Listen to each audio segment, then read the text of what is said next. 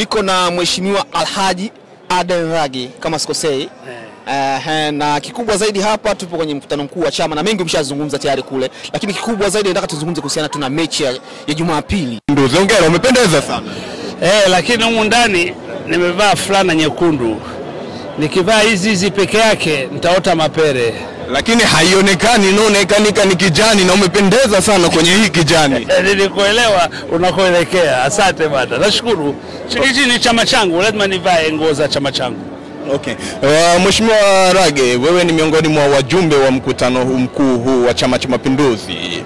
Leo mna agenda kuu moja ya urahisi. Hiyo ndo kubwa zaidi. Mmejipanga vipi wajumbe katika mkutano huu mkuu? Nina hakika leo tutaweka rekodi. Wajumbe wote nina imani watapiga kura za ndio. Wala sina hofu hiyo hata kidogo. Na hii inatokana na utekelezaji wake wa ilani ya Chama cha Mapinduzi.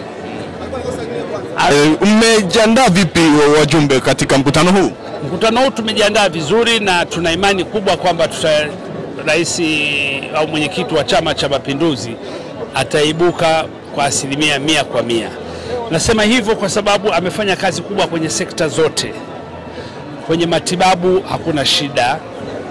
Kwenye reli ya kati mpya SGR hakuna shida.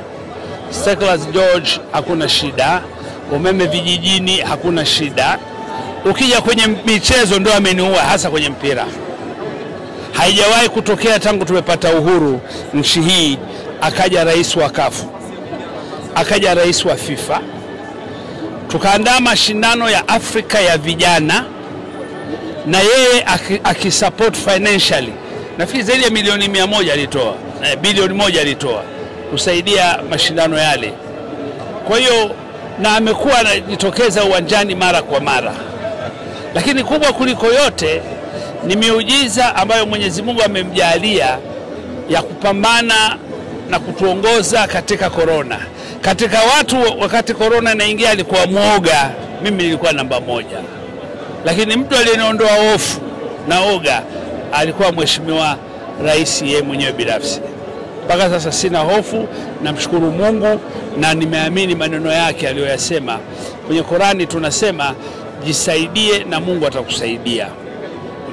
Unafikiri tunaelekea kwenye uchaguzi na mjumbe ambaye mnaenda kumpigia kura leo, kura za kutosha ni Rais Daktari John Pombe Magufuli na ndio mgombea pekee katika Chama cha Mapinduzi. Unadhani kwenye uchaguzi mkuu huu wa 2020 CCM itashinda kwa asilimia ngapi dhidi ya vyama vingine vya siasa?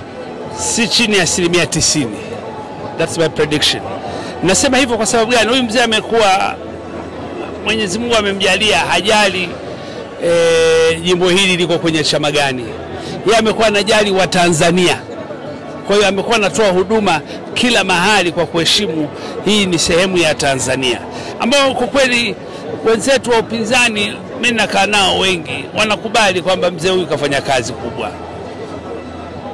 Kabla hatujafika mwisho, kwanza nikuulize tu swali moja la kuchagiza. Ushatangaza nia? Mimi ndio nakutangazia nia hivi sasa. Kwamba nitaingia kwenye ulingo na nina imani nitapata ushindi mkubwa kwa sababu watu wa Tabora wanasema walionja sumu mara moja wakapona, hawatakubali kuonja sumu mara ya pili ili wafe. Una wito gani kwa wanachama wa Chama cha Mapinduzi na wa Tanzania kwa ujumla hasa kuhusu uchaguzi huu wa 2020? Tuendelee kuimarisha umoja na amani. Sifa kubwa ya Tanzania ni amani. Nitakwambia juzi mimi nimepata clip moja kutoka London, nilishangaa sana kwa shehe moja wa Kisomali, anaongea kwa lugha ya Kisomali. Anasifia uongozi wa shehe wa Mheshimiwa Magufuli. Tena akambandika na jina akawa anamuita Sheikh Magufuli.